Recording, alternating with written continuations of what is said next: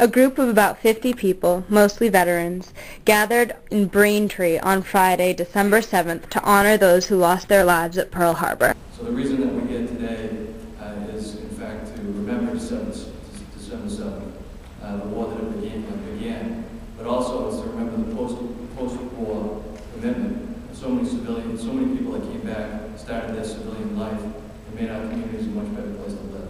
So thank you to the people of the men and women of World War II that made Braintree such a great community, such a great town. One thing I really want to say to the town of Braintree, and particularly the organizers, the Legion and the other folks here, is thank you very much for doing this. This is so important what you're doing here today.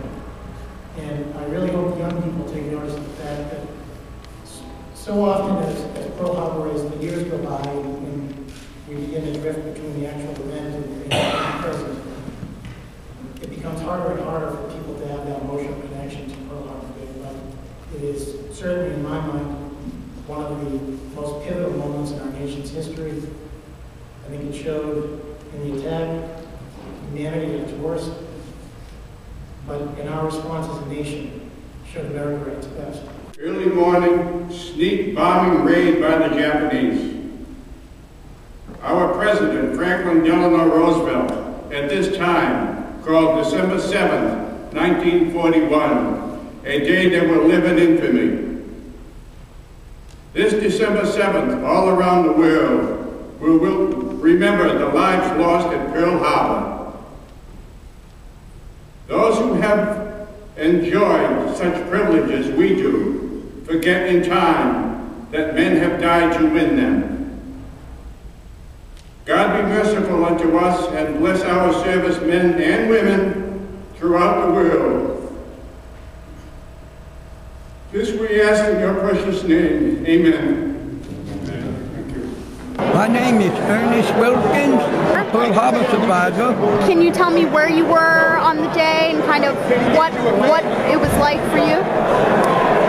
The day that they bombed Pearl Harbor around December the 7th, around 7:30 a.m. You're in the Navy? I was in the Navy. In the Navy? I was in the Navy. And where were you stationed?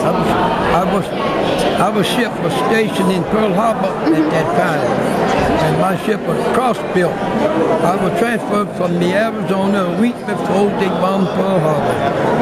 Wow. And I happened to look over there and see my ship left a week earlier, and it was like this here, the water done split right here. We didn't even know they were coming, and they came unexpected. You know, the sun was shining beautiful, and when they started bombing everything, it turned like night, dark. The oil was burning on the water. It was awful. And then after they didn't come back anymore, we had to pick up all of the dead that got killed, because they machine gun a lot of people as they were walking down the pier and stuff, trying to get back to the ship. Never made it. They hit that Sunday morning. That Monday they had declared war.